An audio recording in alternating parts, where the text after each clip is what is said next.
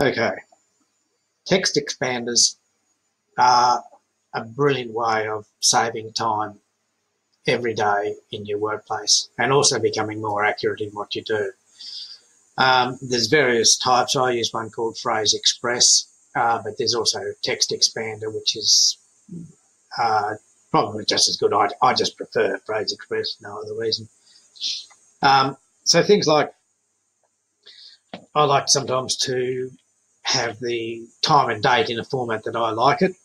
So I just have to write time, now DT stands for now date time, and that automatically transcribes that into the date format that I've already previously set up how I like it. Obviously, my email is seamus@boldacious.com.au, which is a little bit of typing, but I just do SBCA for seamus@boldacious.com.au, and it comes straight up like that. I also have one for my partner, and you have to be careful with ones like these. I LYS, love you, Shame. Now, that's nice, but I have sent it to a work colleague once who did kindly reply, I love you too, Shane, which was nice, but you've got to be careful.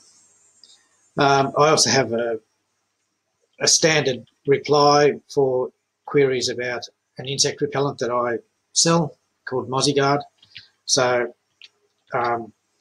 if once someone inquires about the thing, I just have a thing called Mozziguard reply R, and then so that you can do quite a long thing there. Now, when they've bought my Mozziguard, I take an image of the envelope that I send it in, the express post envelope. Then I send them back an email reply with an image of the envelope. So what I do is I then put your Mozzie, so that's your Mozziguard, put reply there. Now you'll notice here that it's completed the whole thing, but it's put the cursor back here, which is where I wanted to insert the image, so you can tell it.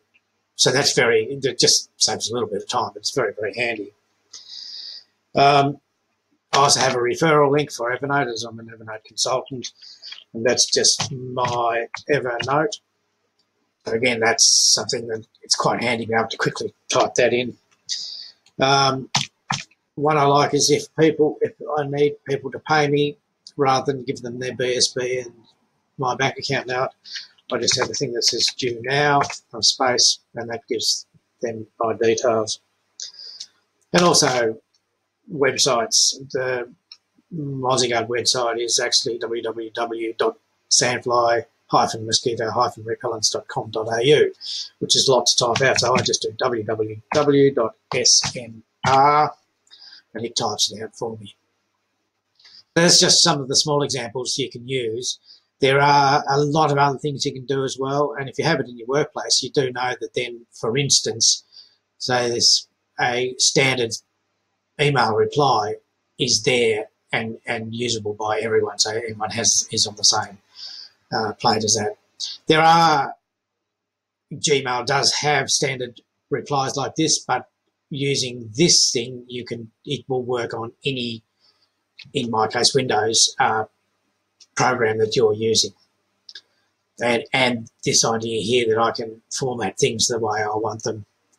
So that just looks at the time and date now, and I've set that format up.